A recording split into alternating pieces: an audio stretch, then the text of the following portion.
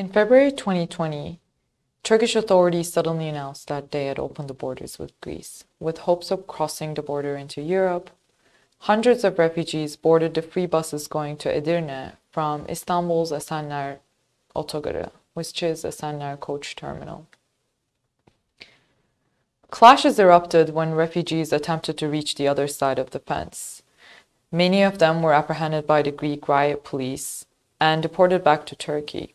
After almost a month-long wait by the makeshift campsite by the border, right at the start of the pandemic, refugees were ordered back into the buses. And they were dropped off at Esenler Otogarı only to be stuck in the bus terminal without any financial means to go elsewhere.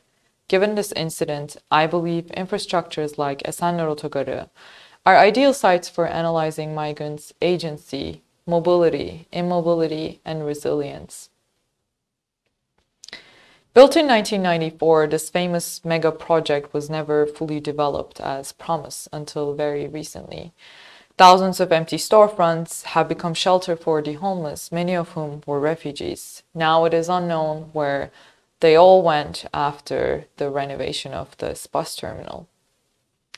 Located at the heart of Istanbul, the bus terminal is a key symbol of mobility, and paradoxically, it now appears to be a place of entrapment. As one of the key infrastructures with which migrants engage in Istanbul, Esenler Otogarı serves as an ideal entry point for my doctoral study.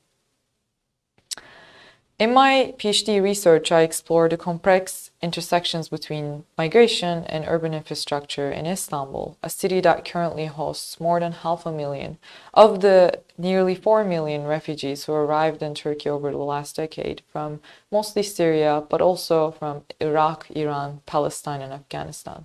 Since 2011, the immense volume of international migrants moving into Turkey has had serious impacts for migrants, as well as for recipient cities, as the capacity of rapidly established camps proved insufficient and they began to close.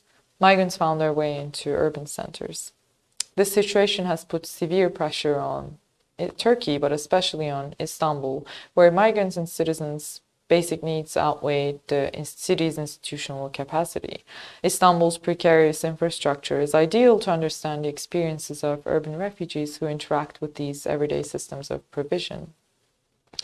I look at how the existing infrastructures such as the construction sector, the waste management, and basic services like transportation are influenced by the presence of migrants and how migrant communities act upon, experience, and adapt to these infrastructures that shape their daily lives. Thus, I aim for my project to benefit migrants and refugees who are vulnerable due to being forcibly displaced. They also suffer from increasing poverty, lack of shelter, shrinking employment opportunities, ongoing legal uncertainties, and health risks, particularly following the COVID-19 pandemic. To do so, Esenler Otogarı serves as one of the 3 key domains for studying the mobility of migrants and their interactions with the city's infrastructures. Secondly, I will pay attention to the construction sector where many migrants are employed. Finally, I will focus on the waste management sector and how it is influenced by migrant presence. In each of these 3 key domains, the bus terminal, construction sector, and the waste management industry, I will use multimodal methods. As a filmmaker, I'm particularly interested in filming migrant waste workers and document their everyday lives and with their interactions with a diverse public. I think this project will contribute to regional efforts to address pressing concerns for urban migrants. Volunteering with the local municipalities such as Sultanbeyli municipality, which has close ties with the nonprofit organization Mülteciler Derneği, which is Refugees Association, as well as with larger government institutions such as the Istanbul Metropolitan Municipality and the Director General for Migration Management, will enable me to better understand the response plan to improve essential services in low-income neighborhoods with a sizable migrant presence.